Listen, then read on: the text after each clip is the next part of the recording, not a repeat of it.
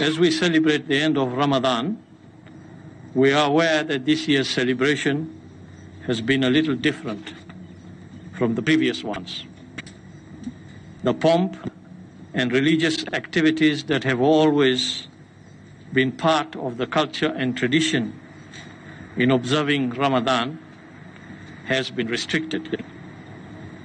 Today's celebrations are devoid of fanfare, fellowship, and ceremonial visits characteristic of Eid al-Fitr. But this is not unique to us here in Kenya. Similar scenario is being observed in most parts of the world, and understandably so.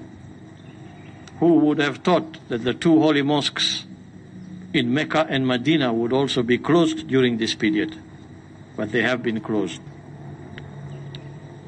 The presence of coronavirus has necessitated a rollout of interventions and responses to combat it.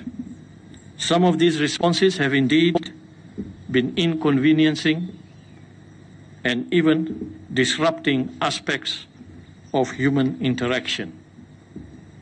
As a country, our response included cessation of movement in and out of the counties of Nairobi, Mombasa, Kwale, Kilifi, and Mandera. Additional measures included restriction of movement in and out of the localities of Eastleigh in Nairobi and Old Town in Mombasa. We understand that these measures have made life uncomfortable for our people. I want to state that the restrictions